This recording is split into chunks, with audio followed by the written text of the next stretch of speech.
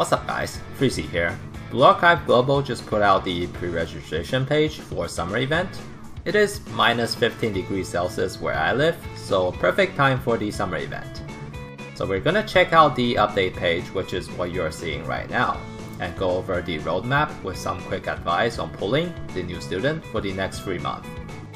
First of all, we can see the first part of the summer event is going to happen on February 22nd. Scrolling down, we see the pre-registration page. Seems like we're getting 1200 pyros for free by doing this, so it is pretty nice. Going down further, there's more free stuff, so I'm assuming we're getting 2400 pyros for free when we get the update, which if I remember correctly is the same amount we got on the JP server, so we're not getting anything less, which is fantastic. By the way, this event is actually my favorite event in Blue Archive so far because of this thing, the summer photo board. This is actually a furniture for the cafe. You get it by completing event activities, and you can click into it to see all the event photos even after the event has ended. Not gonna spoil it here, but the event story is quite nice. Feels like a nice summer vacation, and we get to keep a nice memento for all the good memories. Oh, and the second half of the summer event also comes with my favorite furniture set, which includes these 2 swimming pools. Now we got the fun stuff done, let's go over the roadmap.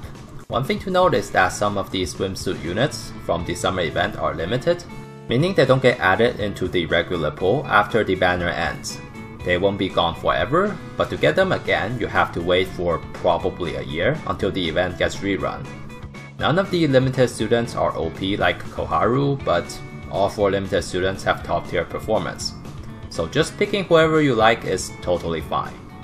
But let's go over them all and get a brief summary of what they're good at. First batch is Azusa, Mashiro, Tsurugi, and Hifumi. Azusa and Mashiro swimsuit will be on limited banner. Tsurugi is obtained through event, and Hifumi is non-limited.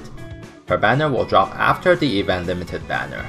I listed out the character's area of expertise on screen. Pause and read them if you want, but basically Summer Azusa is the one you want if you only got the budget for one. She is a god tier blue damage dealer and has a defense reduction that is stackable with others, so she's great on 3 bosses. Summer Mashiro is absolutely broken in arena and is necessary if you want to be competitive, but not really useful outside of the arena.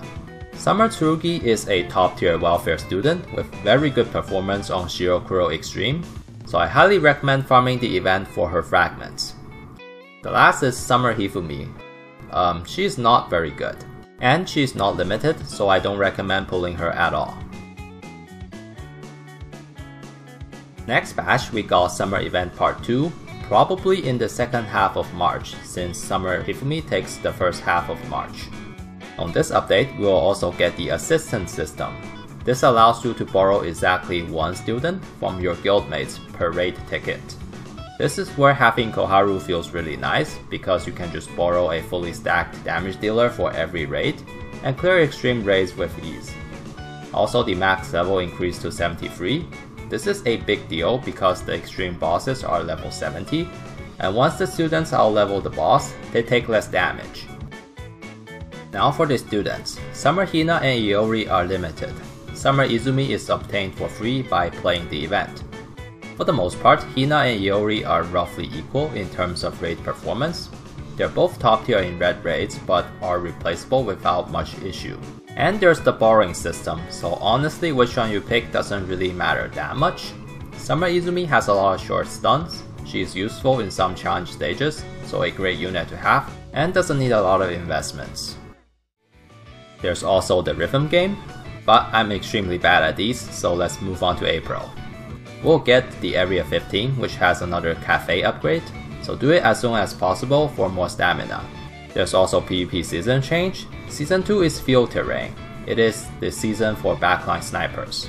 Both Karin and Summer Mashiro are S rank on this terrain, and they can both insta-kill Tsubaki from full, so healers are kinda useless, and most fights end within the first 40 seconds.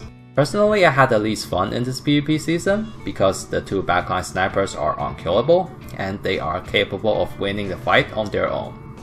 Summer Mashiro completely dominated the season, so if you care about PvP, you know who to get. Now for the April students, Bike Shiroko, Small Shun, and Casual Saya are all not limited, and none of them are super strong. Bike Shiroko has the unique ability to massively reduce the enemy's damage output, which may be useful on insane difficulty, but not really useful on extreme meta. Small Shun is only slightly better than Azusa on Urban, so a situational pick for Urban Hieronymus, but not much else. Casual Saya gets top score on Chesed Extreme, but can be replaced by Hibiki for roughly the same effect, so only useful for min-maxing. Kirino actually saw some rogue success in PvP as a hard counter to enemy snipers, but she requires a lot of investments, so not recommended. Based on the roadmap, it seems like NEXON has slowed down the updates by a bit, so we get more time to prepare for each banner. So far my experience as a free-to-play on Global is pretty good. Hopefully NEXON keeps this up and change my mind about them. For now, I'm excited for the future updates. It is nice that they do these roadmaps so we get more info to prepare. And that's gonna be it for this video. Let me know in the comment section if you like these update videos or not. Thanks for watching and have a nice day.